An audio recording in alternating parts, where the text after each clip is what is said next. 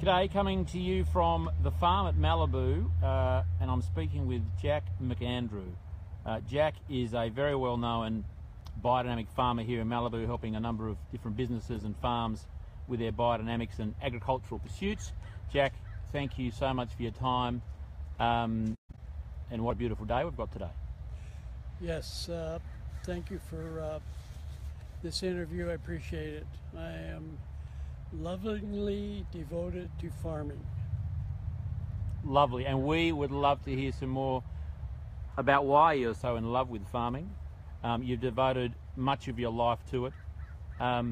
Jack, let's start with why biodynamics. You could be a farmer doing organic farming.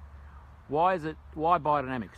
What was it about biodynamics that got you excited to make that your agricultural tool in the organic world, and how did you get started with it?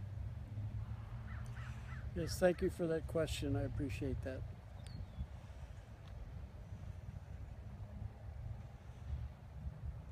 A man named Rudolf Steiner, almost 100 years ago, developed this system of agriculture called biodynamic farming. Some 50 years ago, I took it up by three mentors that took me under their tutelage for the last 50 years, which I am heartfeltly dedicated to their memory. Biodynamics agriculture is a form of agriculture that is accepted in agricultural circles as growing the most nutritious, vital food on the earth today. Through composting with biodynamics and compost making, we give the soil an enlivening vehicle to grow the most nutritious vegetables and fruits ever grown in the world. Well, how did you get it? Maybe explain what was the avenue you got in there? Who introduced it to you in the first place, and what about that person or that situation got you hooked?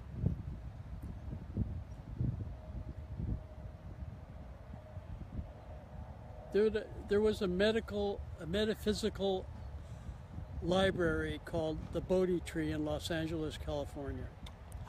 And they had a metaphysical section. And I used to frequent it, I'd been studying many religions and looking for I call it a force to follow in my life.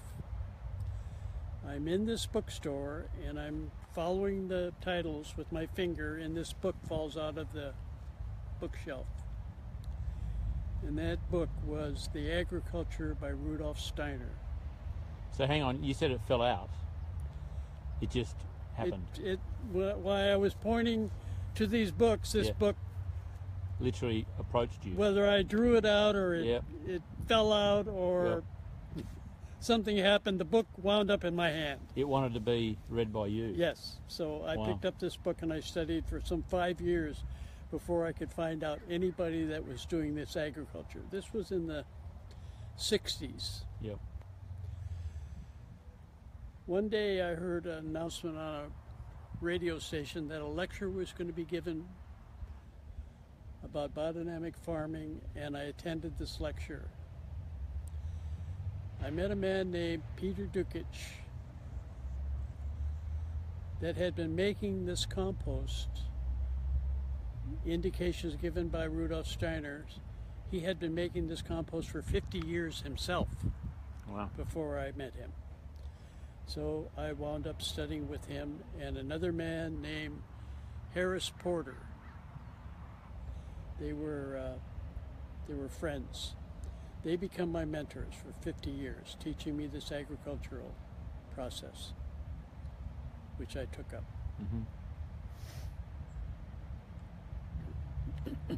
And in those 50 years, Jack, what changes have you seen from a farming point of view? You know, whether it be the uptake or the acceptance of biodynamics, and also from a consumer, a customer, you know, an eater. I call you and I. We're feeders. We grow the food. We feed people. The other guys at the other end of the process, I call the eaters. Not to be disrespectful to either side. I think it's a really simple way to put it. So, from the eaters and feeders point of view, what trends have you seen? What changes in attitude have you seen in your time? From what Rudolf Steiner mentioned, if he mentioned it, it could be my mentors mentioned it, or I believe in it, that it is 100 years ahead of its time, this agriculture. It's slowly becoming into its own, slowly. 50 years ago, is that going to be a bother? Oh, Should we wait? I don't know. Let's push on. Let's push That's on. the story of my life. Every time I try to say something, it's a fire engine or an airplane. What is that? It's not a missile from North Korea, is it? Please continue. Where were we? Over those 50 years, the changes, 100 years ahead of its time, the biodynamics. 50 years ago, when we would have a conference or a lecture, there may be a dozen people. The last conference in Louisville, Kentucky, for the Biodynamic Association, there were 800 farmers there. Wow. From a dozen 50 years ago to 800 today. And that's true with all the conferences that are going on all over the United States. Mm-hmm. Amazing. It's just it's amazing what's developing and happening. As far as the farms are concerned,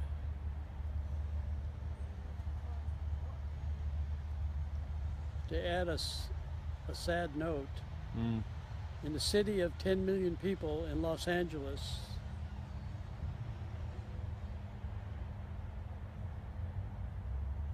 there is one biodynamic farm. There really is no food available in the city of Los Angeles, California, that's for sale. There is none for sale. It's grown within the city. That is a bit sad, isn't it? Amazing, amazing. You know, it's Los Angeles is a 10 million people population. Australia's only, the whole continent is 27 million or something. How's that? I'm sorry? Australia only has 27 million people in the whole country. Yes.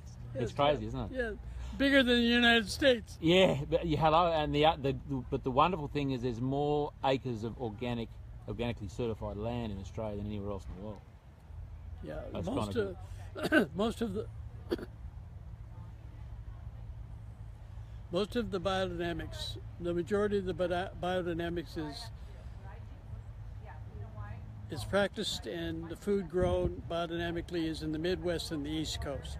Nice, yeah. That's where it all really started, and it's amazing with all the land that's available in California that there is really basically no biodynamics being practiced.